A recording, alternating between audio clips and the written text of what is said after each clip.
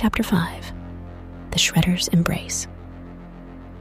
In the haunted corridors of the Hauntager, a place where fear and wonder resided in harmony, Elara, transformed into a creature of the abyss, ventured towards the ominous entity known as the Shredder.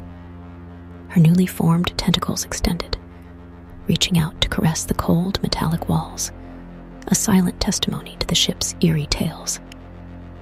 The Skin Weaver, a figure marred by desperation and madness, murmured words of chaos, a language birthed from the depths of despair.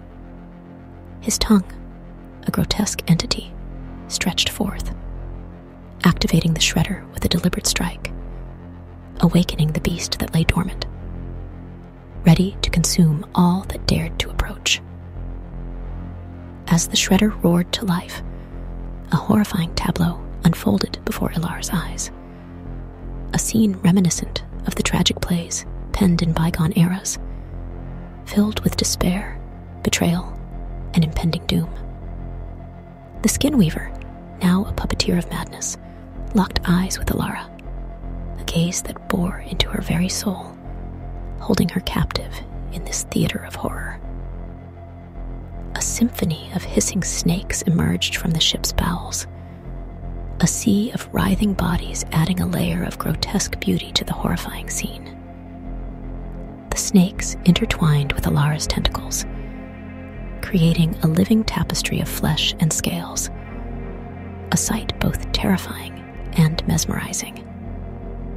In this moment of chaos, the wisdom of ancient strategists echoed in the strategy employed by the Skin Weaver, a mastermind orchestrating a scene of calculated horror, utilizing the art of war in a battle against the mind, exploiting fear as a weapon to dominate and control.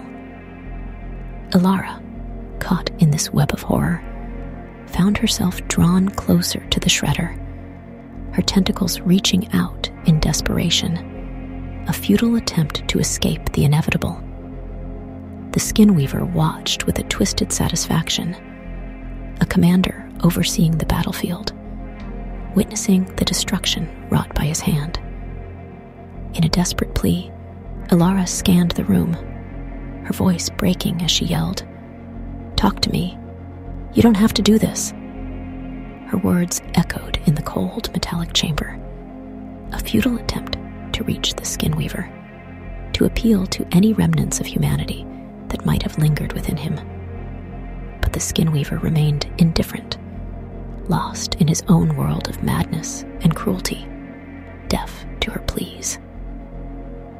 As Elara met her end in the Shredder's merciless embrace, a scream of agony reverberated through the Hauntager, a sound that bore witness to the depths of human despair, a sound that would haunt the dreams of those who heard it, leaving a lasting imprint on their souls. As the chapter drew to a close, the horrifying imagery and sounds lingered, a haunting reminder of the darkness that lay within the depths of the Hauntager, a darkness that promised more horrors to come in the chapters that lay ahead.